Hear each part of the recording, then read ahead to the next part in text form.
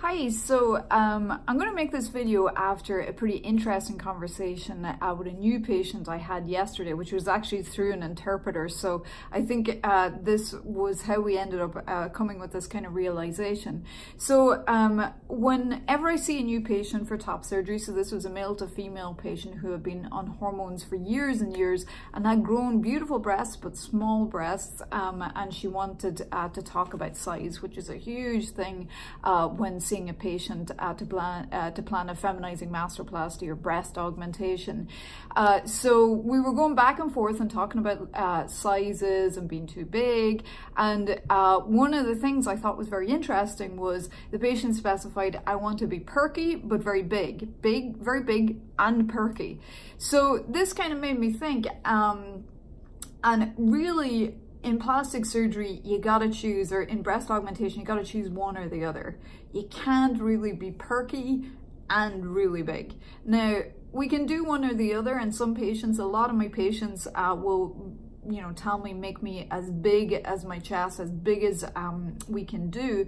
And for some girls with broad chests, we can go up pretty big. But there is the sweet spot in breast augmentation. There is a certain amount of space that we can fit the implant in, where it's going to really enhance that natural breast and push forward and kind of showcase the natural breast. And really, if we go above that, which we can do, the breast is not going to look so good anymore naturally without a bra. It's going to begin to sag.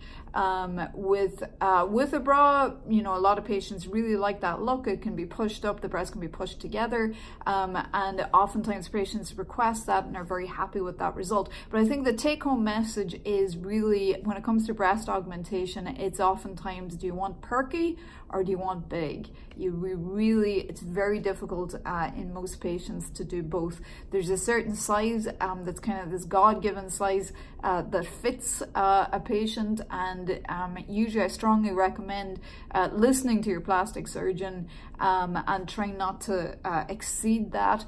But if you want to go any bigger, there will be some sagging. It's just gravity. Every big breast pretty much sags in the long run.